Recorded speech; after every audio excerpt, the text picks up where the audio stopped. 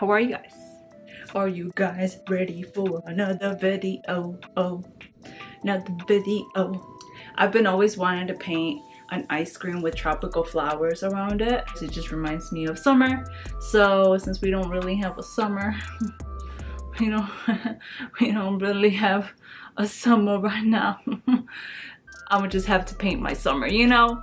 And I thought this would be the perfect time to paint it and show you kind of the process of how I develop a concept. Sometimes I draw whatever I think of it and then draw it on top of the canvas, or there's just many different ways I think about it and develop a painting.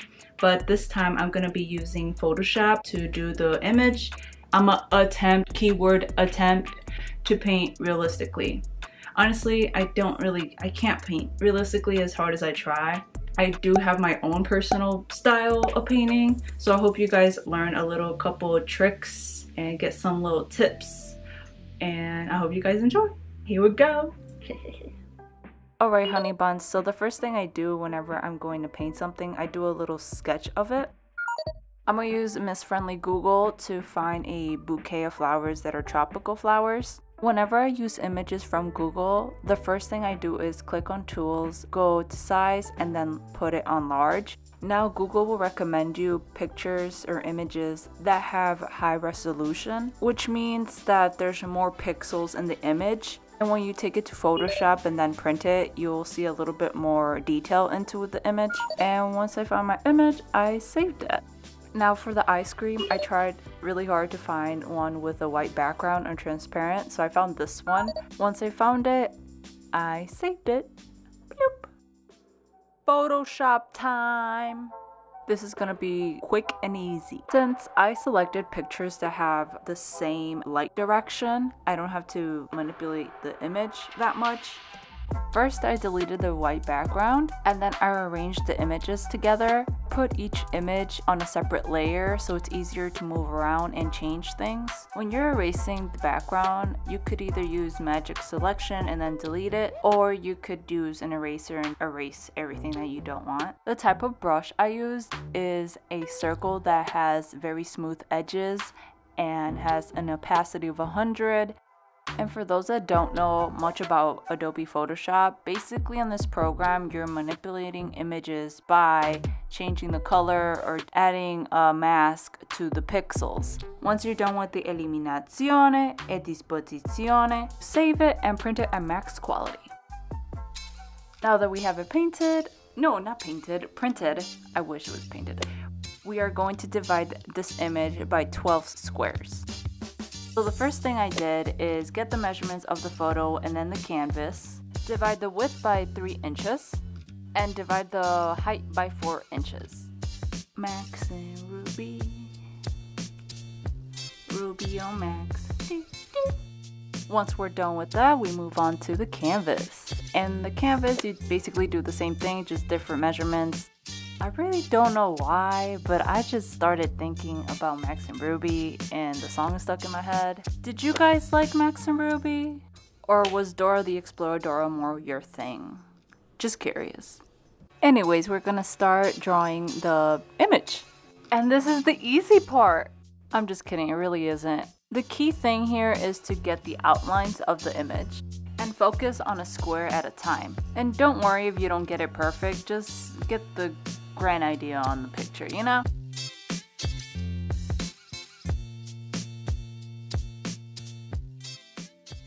So we're gonna start painting. I'm gonna be using oil paint. I'm gonna use permanent red, raw amber, or umber. Ooh, that fell on my freaking foot. I'll be using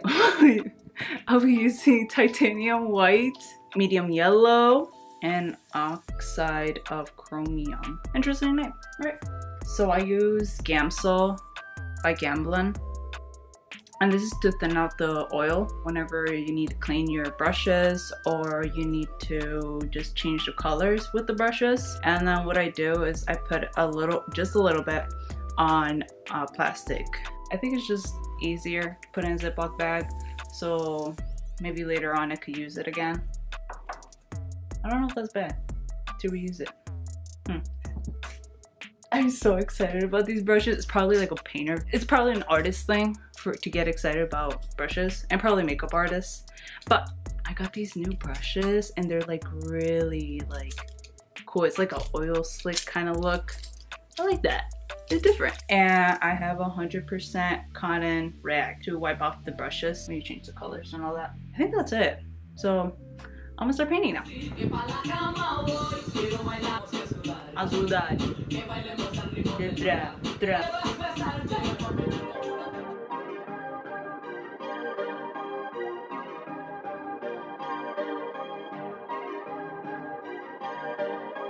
Perfect.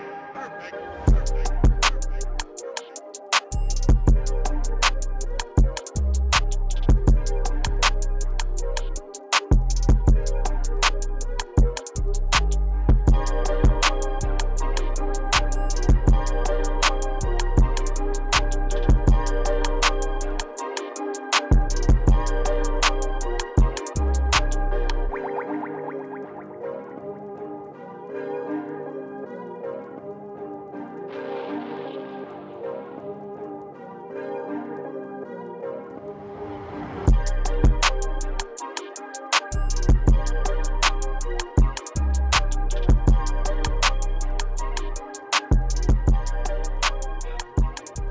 Hi guys.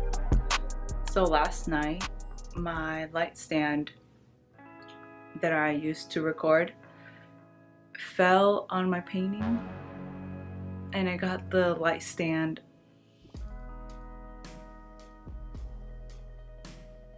stained with oil paint. I think it's been like 3 hours that I've been painting this little section, and it sucks that it got ruined, but it's fixable, okay? As you can see, it got smeared here and here since they were freshly painted. But I'll show you guys how to fix it. And then here, oh my god, it got painted right here. Yeah, I guess I'll have to live with that. Okay, so you're gonna get a clean brush. Since the paint is still fresh, we can maneuver the paint around. Perfect. Smooth down the edges to one color, add color if you need so, and then now you can start doing the dark values and the highlights.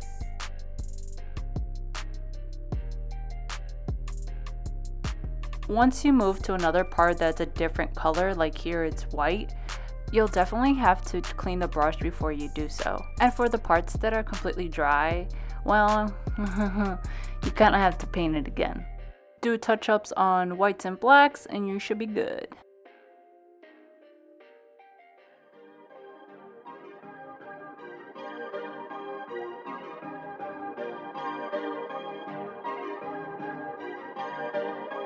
Perfect.